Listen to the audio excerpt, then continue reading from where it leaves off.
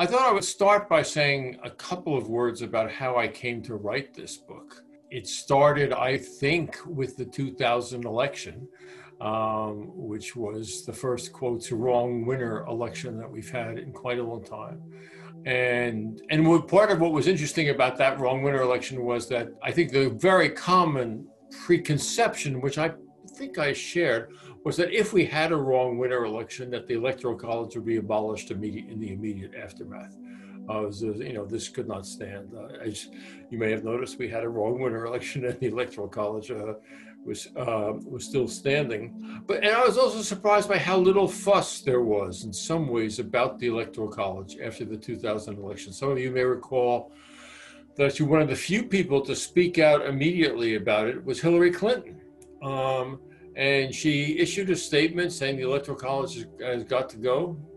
And then she went silent for the next 15 years until she realized that she had been right. And I began, in the aftermath of the election, I had no intention of particularly writing about it. I began poking around in the very large literature. There's an enormous literature, a pro and con literature about the Electoral College. And when I began to realize that what interested me most was the puzzle of why this institution had endured.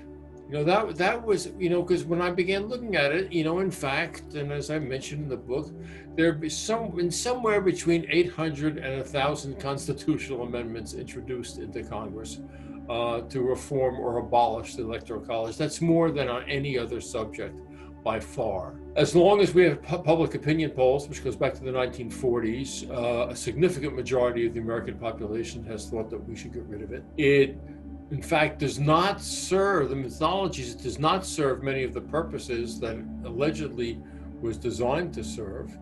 And it malfunctions fairly frequently, or has the threat of malfunctioning fairly frequently.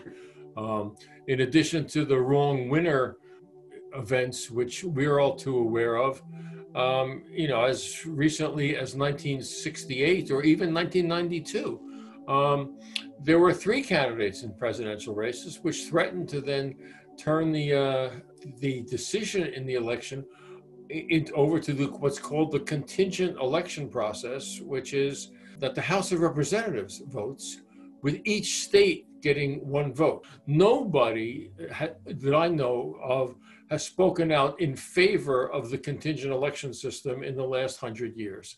And it may be more like 200 years.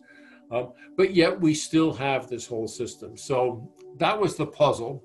And the book is my answer. The Electoral College was not the brilliant idea that descended from the head of Zeus, handed directly to James Madison.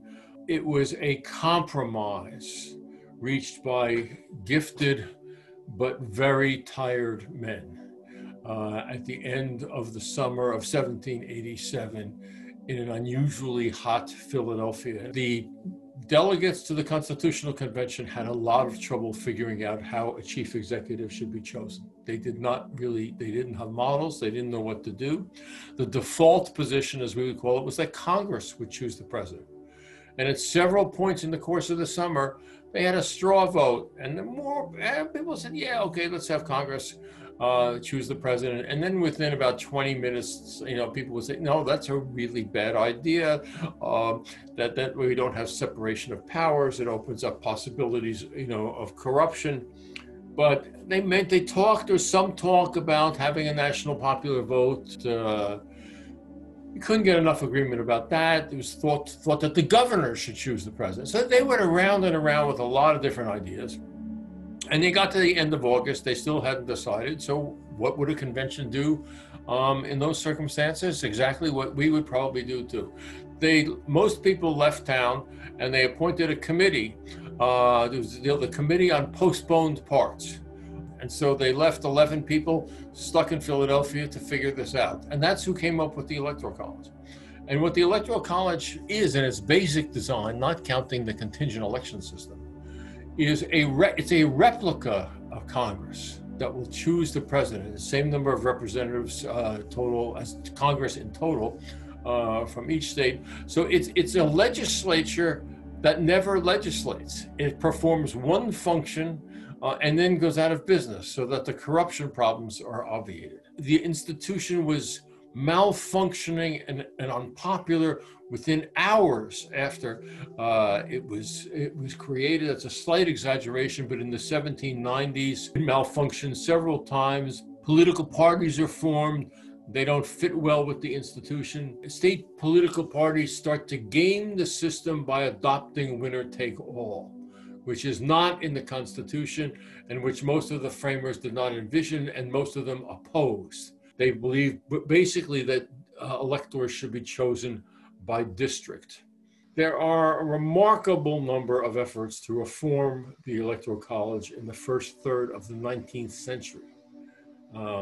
The focus was to get rid of winner take all and to have district elections and to change the contingent system so that all members of Congress would vote and each would have the same vote. So it was not one vote per state, but roughly proportional to the population.